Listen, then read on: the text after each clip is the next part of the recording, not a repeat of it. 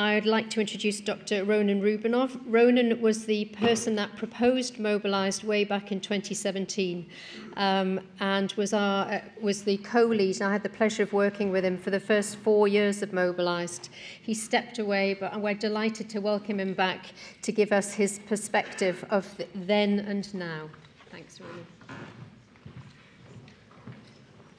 Thank you, Lynn, and it's great to see everyone here again.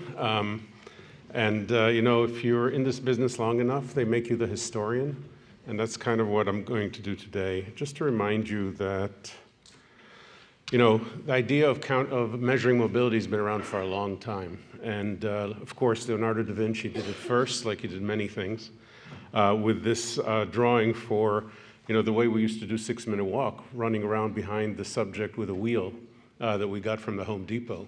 And in fact, that's what he invented. And then Abraham Louis Perlet actually created the first wearable device to measure steps in 1780. And if you look very closely, you see that the 12 o'clock position is 10,000 steps, which fits, right, with what we now talk about.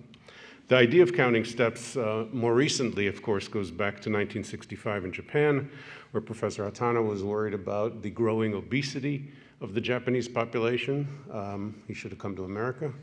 And created the idea that if we just got people more physically active, that would counteract that capacity, and developed the Manpo-meter, which you see on the right-hand side advertised. And of course, we've come a little bit further since then, but we've also developed the concept that this matters for medical endpoints that we all care about, for hard endpoints such as survival and disability and so on. These are data from Stephanie Studensky about how measured gait speed at any particular age predicts survival at that age. And you will notice that women walk faster than men, and they live longer too. I suspect there's some connection there. But of course, functional capacity is another aspect of what we measure with mobility. And as you see, there are thresholds that are fairly well defined for when you can't do certain things. And the bottom line is humans won't do things that make them short of breath, at least not for very long.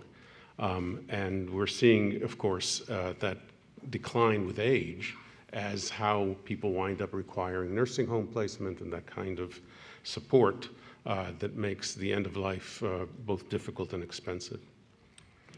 So, of course, the idea that Lynn was telling you about how the private-public partnership came about was around all of these issues, and the idea that no single industrial company in pharma would be able to do this alone led to the notion of trying to do it as a consortium, which we had done before for other kinds of, quote, pre-competitive situations where there is an opportunity for everyone to learn together and then create something that would give us a new playing field for capabilities in drug development. And exactly what you saw from Lynn, the issues at hand in terms of developing digital endpoints. Technically, by 2017, when we started this, the technical validation had come a fair ways, but the regulatory acceptance had become the new bottleneck.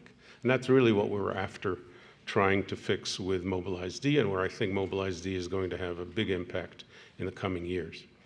So just to take you through this a little bit, at Novartis, where I was working, we started our first mobility assessments in 2011, and by 2015, we're on our 3rd generation device.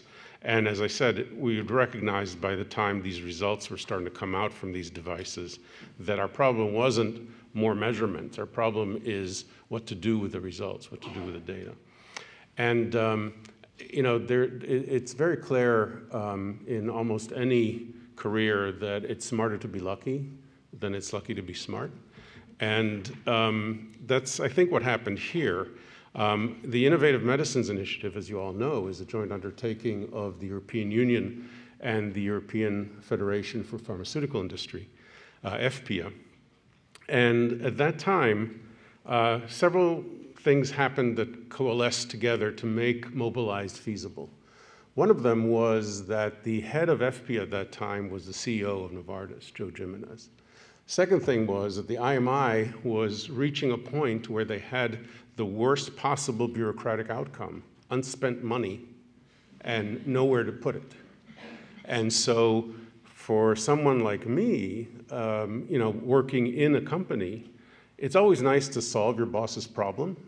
It's even better to solve your boss's problem by spending his money when he wants you to do that. And that's exactly what happened here. There was a real push that was called Think Big, to find, you know, innovative projects that would really make a difference to how drugs are being developed, because, you know, this is not an altruistic kind of business. You know, in pharma, we're trying to make new drugs and we need new tools to do it. And that's what Diamond was already kind of coalescing into when all of a sudden there was this pull for spending the money, and that's how Mobilise came about. So in January, we'd written this abstract, and then there was a meeting about how to, you know, sort of make big bang type projects. And by September, we had full sign-on from FPA. I had our first face-to-face meeting in Basel back then, for those of you who were there. And then we had the first call published in November of 2017. By February of 2018, 8 consortia had applied. There were 3 finalists, and of course, Mobilise-D was the one that was selected.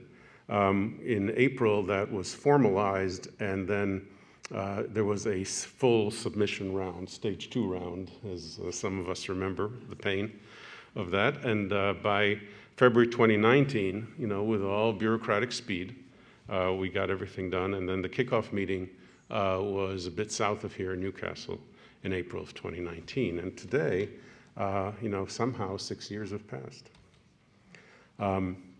So you saw this picture already from Lynn. This was the kickoff meeting then. You all know the power of this consortium, how many different specialties and backgrounds and, you know, dedication has gone into making this feasible. And to your credit, it's really remarkable that all of this was done despite the pandemic and despite all of the, you know, sort of logistical issues that came up along the way.